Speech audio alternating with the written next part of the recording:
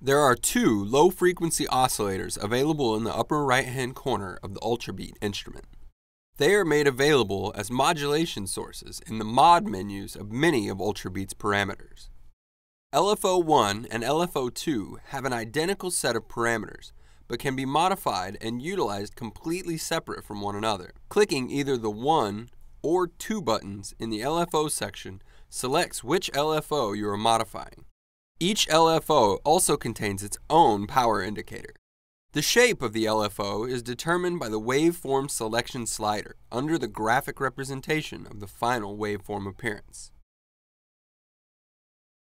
The rate or speed of the LFO can either be set independent of your project by selecting the free option, or it can be slaved to your project's tempo by selecting the sync option.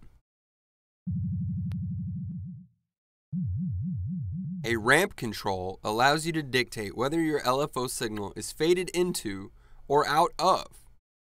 Turning it to the right increases the attack time, creating a fade in, where turning it to the left creates a fade out by shortening the decay.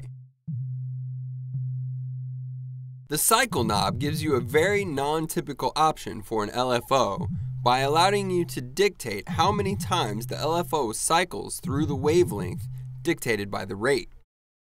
Anything greater than 100 causes the LFO to cycle indefinitely, like a normal oscillator, where anything less than 100 turns off the LFO after that number of cycles through the waveform. This allows you to truncate the effects of modulating any given signal.